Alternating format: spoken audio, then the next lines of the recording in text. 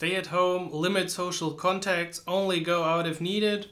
Well, looks like they published the developer manifesto for all nations, right? What's up, Simonics? Welcome to a new vlog episode. Of course, I hope you take the corona crisis serious.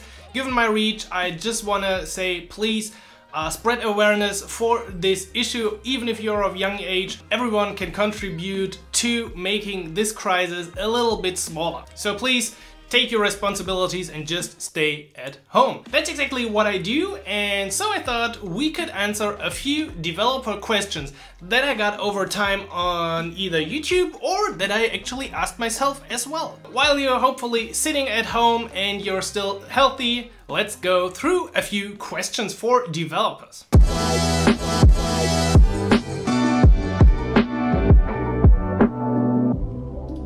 Question number one is, should I get a programming degree? Now, talking about myself, I actually got a degree, but the things that we learned in that degree weren't really helpful for my career at all. Of course, I'm now doing something completely else, but also once I got my first programming job, basically 95% of the things that we learned in university weren't really helpful at all. The only thing that was helpful was learning some basics about programming and algorithms, and then basically learning some languages on my own, because we learned Java in university and I didn't really like it back then and don't like it yet, but I learned I learned Objective-C at that time. That brought me in my very first job. In general, I would say this really depends on where you want to go. For example, if you want to go into some sort of AI, machine learning, some scientific stuff, I really think that a certain degree is necessary to get into these jobs. But on the other hand, there are a bunch of jobs where you simply need to be a good developer, and a degree isn't really a sign in my eyes for a good developer. I've seen developers with degrees that weren't really good, and I've seen others that studied something completely else and then took a boot camp or anything like this and just became great developers. Even if you apply at, I think, Facebook and Google, for certain positions you don't need to have a degree, and if you can apply to these companies, there's also a variety of other companies, small and middle size, where you can definitely get a job even if you don't have a degree. So if you can afford it, if you think it's beneficial, and if the degree is really related to what you want to become, I think it's a good idea to go through it.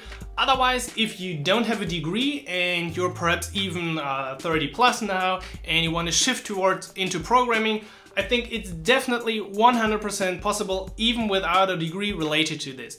Either take some boot camps. There are, of course, some boot camps that you should be cautious about that just want to make money off this new branch of people that want to get into programming. But on the other hand, some boot camps are actually for free. There's a ton of free material outside. There are platforms like Udemy where you can just get courses for really a small amount of money, or the Ionic Academy where you can learn Ionic, of course. And so I think in the near future a degree will actually have less value in most of the fields. If you can prove that you're a good developer, having perhaps a portfolio, you're committing to open source projects, you have published applications, websites, projects, then I think this is a bigger proof of your skills than actually just showing a certificate that you went 3 years to a university and perhaps studied just one night for the test. Question number two that I also asked myself years ago is, should I specialize as a software developer? Just like before, this can depend. So if you're of a young age, if you don't have a job and perhaps want to get your first job, I think you should start by specializing, because your skill level won't be too high in everything you do. So if you spread this small skill level across various things, then it will even become a much lower skill level. In the beginning, focus on one skill, one language, one framework, using the printer while recording videos. Also, if you want to become something like a freelancer down the road, or perhaps you just want to transition to it, it's a good idea to have one specific skill at which you're great. Building websites, building applications, building anything. Or just being great at WordPress or a certain technology. But otherwise, if you perhaps want to become something like an indie developer and you want to wear a lot of different hats, in that case, it completely makes sense to get a good amount of skills in a lot of different things. You have to be good at marketing, you have to be good at writing websites, perhaps even at graphic or sound design. So in that case, you have to be an all-around talent. But in general, I would always recommend to first of all specialize in one thing. Number 3. Am I qualified for a developer job? Now, you might have a degree from university and you feel like you can apply everywhere, and then you see some job postings like this. And you ask yourself, am I qualified for this job?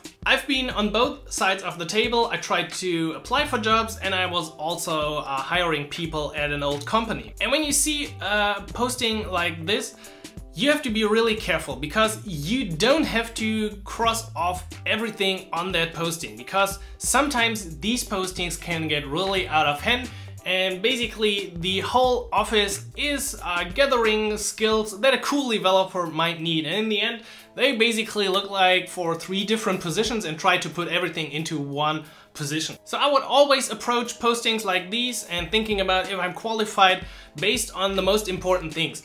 If I can cross off a few of the most important things and I perhaps have some of the additional optional requirements or things that are nice to have, then I already feel good about this. You don't have to be scared by these postings and think you have to cross off really every item on this list. For a lot of postings that I've seen inside the Ionic job board, there's also like have skills in Ionic and React Native and native iOS and native Android development.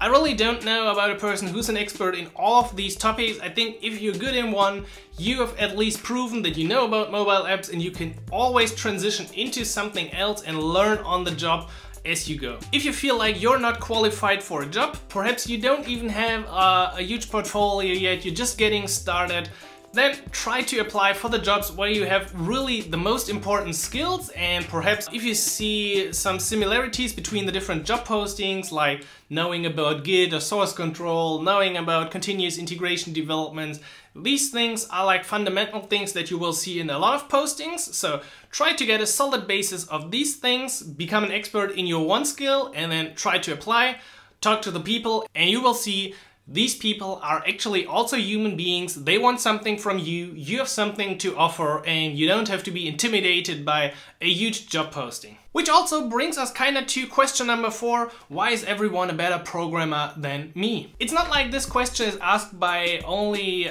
beginning developers, it's actually something I ask myself regularly as well. I just have to browse on Twitter, I follow a few experts, and if they post something and I am like, what is the answer to your question? I feel like I have never used JavaScript or any programming language in my life, and I should know a lot more like these people. They know everything and I know shit about what they say. This is also known as kinda the imposter syndrome. It's not only tied to developers, it's basically everywhere.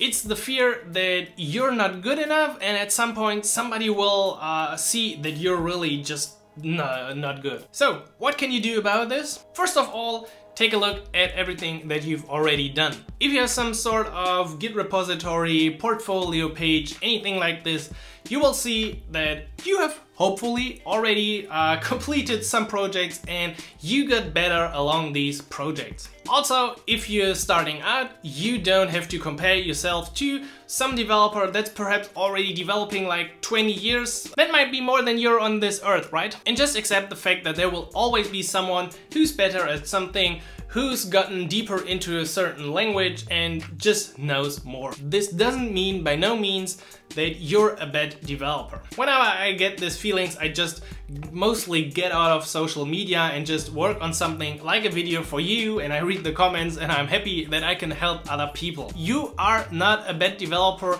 if you have a certain amount of expertise. It might be just a few months or years, but if you can build things, you don't have to feel bad. You can always get better, but feeling bad because other people are just better in something is no solution at all. Final question, number 5, do I have to stay a programmer forever? If you're working as a developer already for perhaps 10, 15, 20 years, you might have asked this question yourself. Or you're just starting out, you're super motivated and you think, where's the elevator to become the boss of this office? So developers have different aspirations. When I was younger, I tried to climb the corporate ladder and to become a project manager or perhaps some sort of lead, but this is a different path than becoming a software developer expert. For example, in that case, you could become a senior developer, perhaps you become a solution architect at some point, you become the lead engineer. So there are a lot of possibilities in your career to advance by completely staying a developer, just having a bit more responsibility. If you actually go up the other way, you will notice that in a few years you won't touch any code, and I guess at some point you would be happy to be a developer once again. So there's a possibility for both. You can stay in programmer, you can just advance in your career, become a better expert, perhaps lead your team of developers and write really great applications and code. Or on the other hand, you might be able to transition into some kind of manager role at the end. And of course, just like you can become a developer at some point in your career by going through some boot camps, there's of course always the possibility to do something else. So I choose to become this kind of thing here on YouTube, and that was my choice because I wanted to do more than just a developer. You can also become self-employed, a freelancer, an indie developer, anything like this, start your own company. There are so many possibilities, and feeling locked down into this programming thing and being a nerd and not going out, of course that's kind of good at the moment, but at some point it might feel to you like that's just not you and you want to do more. And just be sure, there's always the possibility to transition to something else. I did it, so you can do as well. Alright, that's it for the week. I hope you enjoyed this quick kinda Q&A. If you got more questions like these about developer career, anything like this, you know, let me know below the video.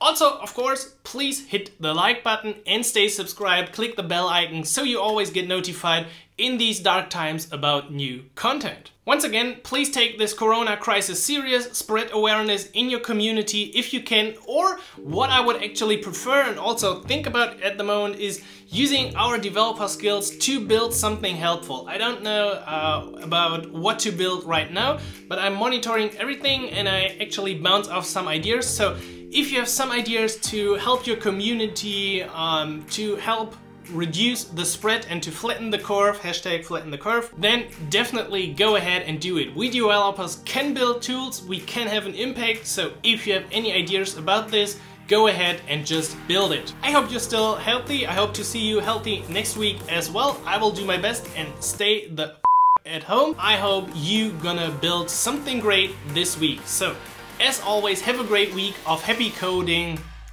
Simon.